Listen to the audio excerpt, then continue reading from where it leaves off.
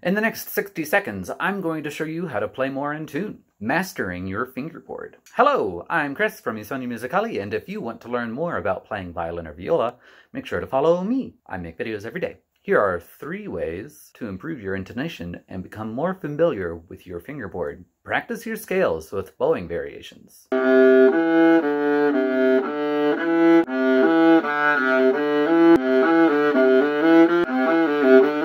Practice your bowing techniques and articulations on your scales.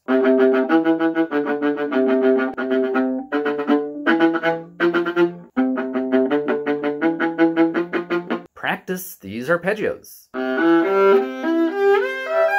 Follow the links to get the sheet music. If you enjoyed this video, go and grab my free guide. Click on the link to get it.